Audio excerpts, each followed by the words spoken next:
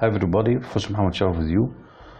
Our subject today is to talk about solar desalination for multi-stage flash desalination systems by the using of flashing processes. As an intermediate unit, we are going to use flash cyclones. Okay, go to your destination folder. Okay, specify your destination folder. Your folder, suppose it's on your which hard drive you have to set, and go to your folder, model, double clicking. Be sure to check model browsers, and all of these things are ready for our run. Okay, what about our cycle today? Our cycle it's about using parabolic trough solar field as a main source of thermal power in order to drive flash cyclone or flash tank, in order to generate sufficient steam for brine heater, which is responsible for powering the desalination process of multi-stage flash. We are not going to demonstrate in details, in full details, multi-stage flash, because we already demonstrated that before. So what we're going here is to talk about how can we run our model, the possibility of extracting our data and so on. Okay, for example, our cycle includes parabolic trough field, flash cyclone, pumping unit. Okay, our main working fluid is for this cycle, for thermal power cycle, is water, and we have here a seawater cycle across the multi-stage flash. So we have here this is seawater cycle, and we have brine heater, multi-stage flash, but this is a multi-stage flash brine recycle technique. So we can add one through system or MED, whatever. We can remove this and we can add another model. Anyway, first of all, you can double clicking here, okay, and we have to specify some inputs. Suppose I'm going for 5,000 meter cube per day as a productivity, ambient temperature for exergetic analysis, solar radiation, suppose it's around 700 watt per meter square, and outlet parabolic trough field temperature. What is the top cycle temperature here from the parabolic trough field? It's quite interesting. So it's supposed to be larger than a top brine temperature, because it's a design model, therefore we have to specify this, and top brine temperature this one, and brine blowdown reject temperature, and inlet feed temperature we are going to assign. So we have to calculate the following. Suppose I'm going for 180 degrees Celsius. Let's discover this. Okay, that's okay. We have to calculate outlet pump to inlet stream going to the parabolic trough solar field, and the in-between streams. We have to set our number of stages also. Okay, let's go inside. This is our cycle. We have parabolic trough field, intermediate flash cyclone, brine heater, and we have here multi-stage flash and pump. So we have also cost analysis block and performance block. Okay, for parabolic trough field, we can assign some design aspects. I will keep these things, such as hydraulic mass flow rate, suppose it's 1, in order to divide our loops and something like this. For flash cyclone, let's go for flash cyclone. We can assign only steam velocity through the steam pipe, I will keep this changes it because it's up to your design. For brine heater, we have to flow velocity, tube parameter, brine heater effectiveness. It's quite interesting. Suppose it's around 80% as efficiency. Let's go for our main desalination target. It's multi-stage flash. Let's emphasize. Okay, what we have here. Operating conditions, seawater inlet temperature, suppose it's 22. Top brine temperature, normally around 109, 100, 110. I will keep it at 150. 15, I'm sorry, 15. But be sure this one is less than top cycle temperature coming from parabolic trough solar field. And last stage temperature, I will keep it at, suppose it's 35. And salinities, suppose I'm going for 45. Salinity ratio for the feed, and brine blowdown salinity, suppose it's 56.9, 56. Okay. And splitter, for this is a brine recycled technique, so we have to assign a splitter, feed seawater splitter ratio. I will keep these things. Number of stages, I think. Sure, if you increase the number of stages up to whatever you would like, and you can assign a number of heat rejection section and number of stages for heat recovery sections. You can specify these things based on your design and your target. It's up to you. But I will keep these values at its normal case: 20 stages, 17 stages for heat recovery, and usually 3 for heat rejection section. And this is design aspect: number of brine load, vapor velocity, weir coefficients, heat recovery, tubes diameters, some design. But we have 4 pumps: brine feed recirculation pump and distillate pump. I will keep efficiencies and cost of power because there is no electric power from the sun, it's from the main grid. Okay, let's go for the pump. You have to assign your efficiency, all the efficiency. For cost analysis, you can assign direct capital costs, number of operating hours, interest rates, load factor, plant lifetime, suppose it's 25, labor cost, chemical cost, electrical cost. It's up to you, your territory or area or your country, what is the power cost of in your country. Anyway, you have to set save, hit save, and set your simulation time with 0. Okay, let's hit run and discover our results. Let's hit run here. It will take a little bit time for running. Yes. Okay, I'm sorry, we have to, there's yes, we have to assign this. I think we have to increase this one for 40.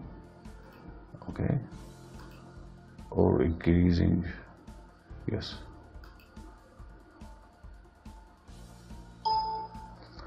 Okay, there is a complex, yes, because of it's related to logarithmic and complex numbers. You have to increase your let's go increase our parabolic trough degrees Celsius. Suppose it's 200. Okay, that's it. Save and hit run. Let's see. I'm sorry, I have to. Okay, let's hit. Okay, now because of effectiveness on or some complexes, you have to adjust your operating temperature. Now it's okay now.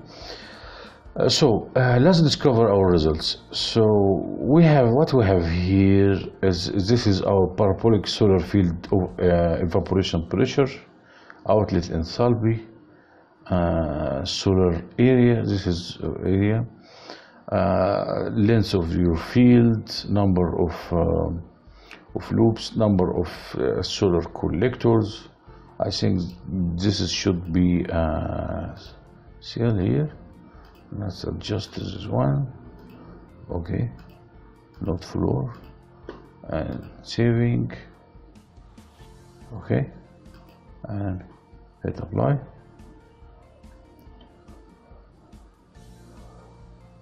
Okay, we are waiting for my laptop. Okay. Okay, that's our result, and we have here some outputs. I have to adjust this. Okay, we have exergy, total exergy in, exergy efficiency, total irreversibility, efficiency of your solar field, pressure losses, and so on. For Flash Cyclone, this is so important because you have to watch this one. This is your total mass flow rate, and we have dryness fraction. Okay, dryness fraction and flash tank water. You have to keep watching or keep your eye on your dryness fraction. It should be between normal values. I think if you increase this, it will become quite superb and very good. So you can collect your outputs, L-tube section area, steam velocity, flash tank height, flash tank width. You have to adjust your parameters in order to seek what is your best operating conditions with your optimized design analysis. Okay, for brine heater, okay, we have mass flow rate of cooling mass flow rate, and we have top inlet steam temperature, inlet enthalpy of the steam, top steam entropy, condensed steam pressure, okay, thermal power through the condenser unit, brine flow rate, condenser area, and so on. For multi-stage flash, let's go and see. It's quite interesting here. Okay, for 5,000 meter cube per day, this is our total feed, and we have a makeup feed mass flow rate, feed loss from the first splitter unit, and we have brine blowdown from the second splitter unit mass flow rate. Recycle feed, this is the cycle feed going to the brine heater, and we have salinity of the recycled stream, brine mixer feed, mass flow rate, total blowdown, splitter ratio, second splitter ratio, and we have brine profile, distillate profile, accumulated distillate profile, stage by stage. As you can see here, we have 20 stages. And we have this is 3 stages of heat rejection, and this is your last stage brine temperature. We assigned this one. Okay, total areas, gate height, brine pool height, and so on. And we have here efficiency, power rated to each bump. We have 4 bumps, and we have some this is exergetic block. You can discover your exergy of brine blowdown, exergy of inlet feed, exergy of outlet feed, exergy of your distillate, total irreversibility through the multi-stage flash, and so on. For bump, we have to consume around 145 kilowatts of power Let's go here and go, okay, and decrease lasers. Okay, for cost analysis we have here, this is hourly cost for parabolic trough solar field. We have, this is your hourly cost for multi-stage flash massive, and for this is total annual cost for multi-stage flash unit product cost, 3.8 US dollar per meter cube, total plant cost, total water price, and feed cost according to your chemicals and so on. We have specific power consumption around 5, gear ratio, and we have performance ratio. Okay, that's quite interesting, quite normal values. Okay, let's go dynamically. Suppose I'm going for dynamic system. I hope that to see what is the effect of our operating condition or dryness fraction and other results. I will set your simulation time into infinity, and I would like to keep watching the effect of let's going here first of all, and let's going into the Flash Cyclone. Yes, this is our Flash Cyclone. I would like to keep watching on this dryness fraction, but I have to, I'm sorry again, I have to, suppose I'm going here, let's go and increasing this one and returning back to the Flash Cyclone. Okay, I don't know what is going on. Yes, I have to, yes, suppose it's 205. Okay, and going to the Flash Cyclone. Yes, now we can change and see our results changing with us. Okay, first of all I have to hit apply and hit run. Let's change. I will change my top cycle temperature through the solar field. Okay, let's go and change. Okay, this is your dryness fraction is 0.17. Suppose I'm increasing, yes, increasing your top cycle temperature would increase the dryness fraction up to 20, 26, 27. At the same time, it would decrease the total mass flow rate, So this is will affect on your costs, and dryness fraction increasing. Flash tank water side will decrease also, because you are going to increase the steam content in your cycle. Okay, let's hit apply. Suppose I am going for increasing, for changing the top brine temperature too as well, and let's go here and increasing. Let's go for Flash Cyclone. Oh, I'm sorry. Okay, I have to decreasing top brine temperature. Suppose I'm decreasing down to 105. And increasing brine blowdown temperature. Let's increasing seawater temperature. Just making some changes and see what is going on outside. That's it. Stop here, and we have to go to our data inspector and see what is going on.